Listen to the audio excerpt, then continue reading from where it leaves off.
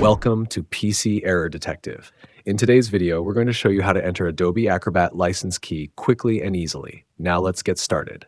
Step 1. First, go to this account.adobe.com page. Once you're there, log in with your Adobe account.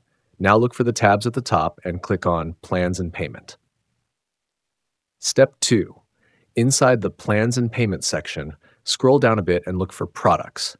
Click on that to open your product details. Here, you'll find the option to enter a serial number for your Adobe Acrobat. Step 3.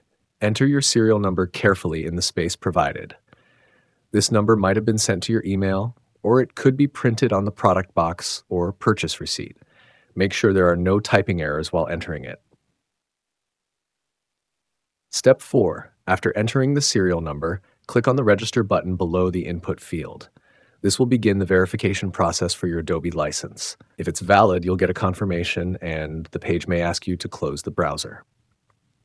Step 5. Now go back to Adobe Acrobat Reader on your computer. It should automatically recognize your license and activate the full version. You are now ready to start using all premium features without interruptions. Thanks for watching, and don't forget to subscribe to PC Error Detective.